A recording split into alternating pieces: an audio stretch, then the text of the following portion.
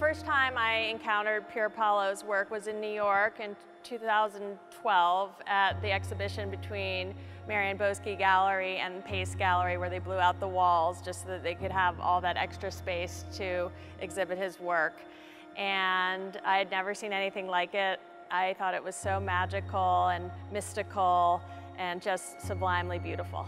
My first impression after visiting the Fondazione is how special and important it is to get this immersive experience of being in these spaces and seeing his career unfold throughout all these works. And again, the progression, the imagination, and the ideas, and also how connected he feels to his pieces and this area, and his personality is so quiet and poetic, just like his pieces.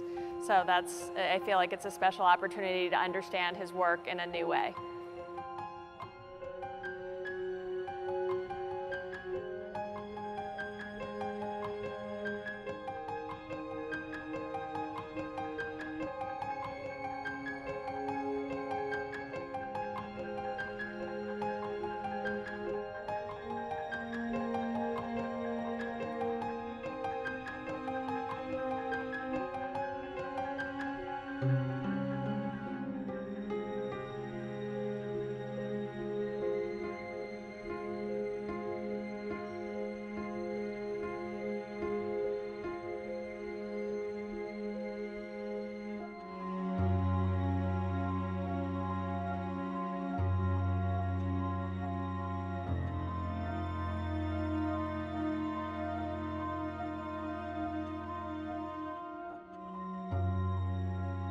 I absolutely think that visiting the foundation is essential to understanding Paolo's work. You have to be able to walk around it, to go up close, to see again the works, not 5 different works, but be able to see all these different pieces in these 3 different buildings and see how they interplay with each other. Absolutely essential.